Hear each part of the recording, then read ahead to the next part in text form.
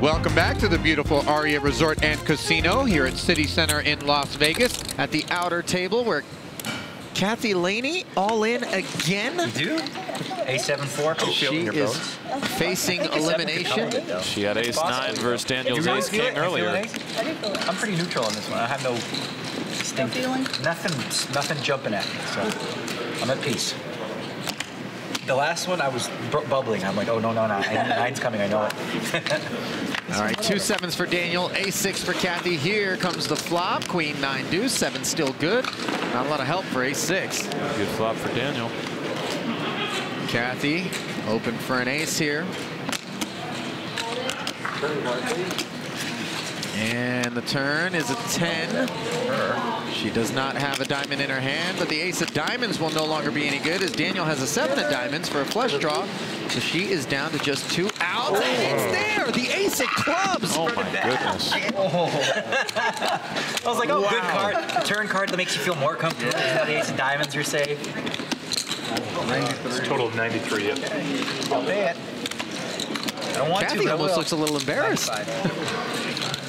Oops.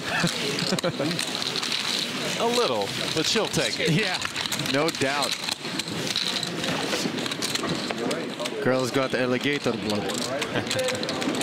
Did I just do that? Did I do that? I committed the cardinal sin.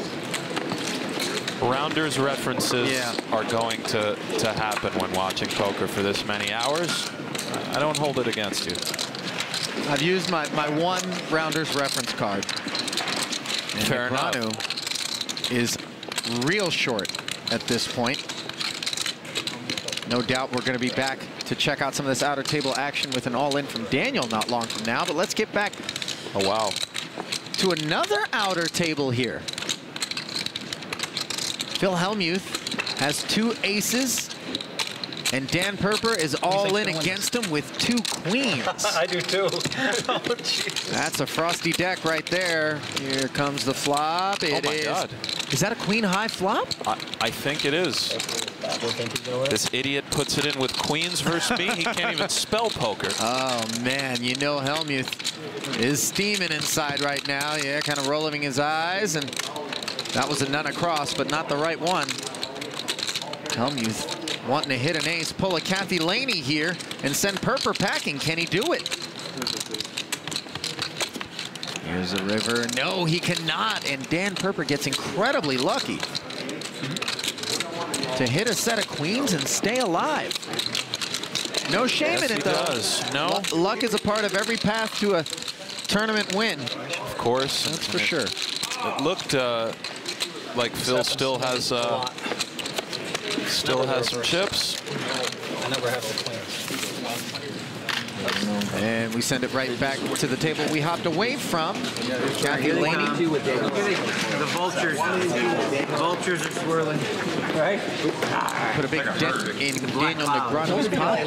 Looks like ace-5 for Seidel versus deuce-deuce of Negreanu. What do these two have combined in earnings? Like 60 million? They actually have won all of them. All the chips. Every one of them, they have won them all.